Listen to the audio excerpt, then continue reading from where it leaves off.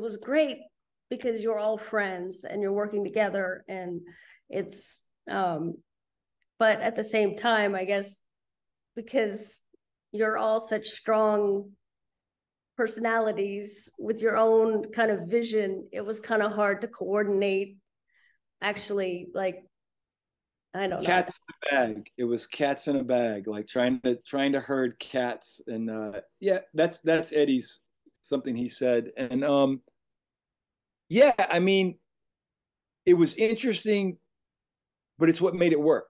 In other words, everybody came to it saying, I'm going to do this. Like we do a lot of stuff for television and film where they just kind of put a lot of constraints on you. They want you to be this kind of character. And everybody said, well, I'm doing this and I'm not going to really make any money for it, but I have an idea of what I want to do with it. So everybody kind of brought their own thing to it, which is what I really think most films that like great films, that's how they're made. They give you a character and they say, hey, bring this alive. And that's what everybody did in King of Herrings.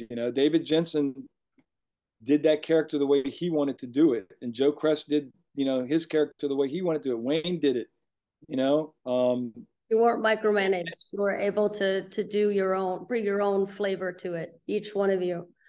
Absolutely.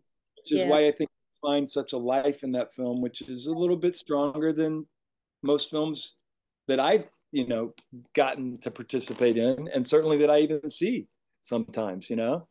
Yeah.